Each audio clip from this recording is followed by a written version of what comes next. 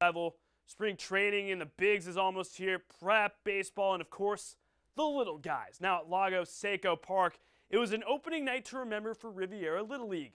One that the man who invented the light bulb would appreciate if he was still here today. And then the big guy said to me, "Oh, let there be light." For years, Riviera Little League has been a mainstay in the city of Torrance. And for the first time ever, the league that has been around for over 50 years can host night games. A couple years ago, we had over 600 kids in our league, and we had spillover games over at South High on the girls' softball field.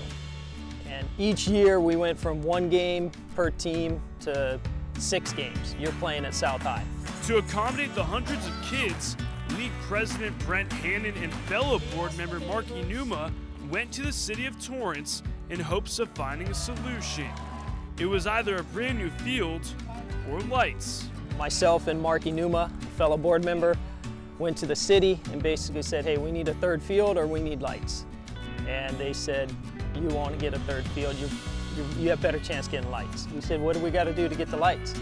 And basically it was go door to door to 30 neighbors and get 100% approval for them to sign off. Myself, Marky Numa, and our 2 boys went door to door. Basically begged and pleaded and said, hey, sign off, it's for the kids. Once they tackled that obstacle, it was now on to fundraising solely for the purpose of making the Lights project a reality. At Chevrolet, we'd like to award another check for $1,000 to Riviera Little League, along with a whole bunch of equipment that we... And the response has been huge.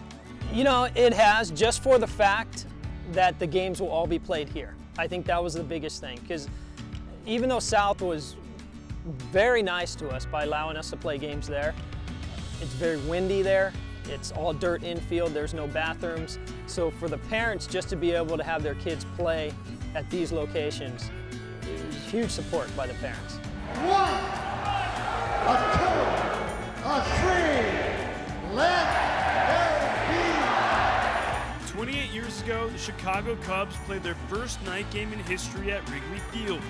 And just like the Cubs, for the first time ever, Riviera Little League can do the same.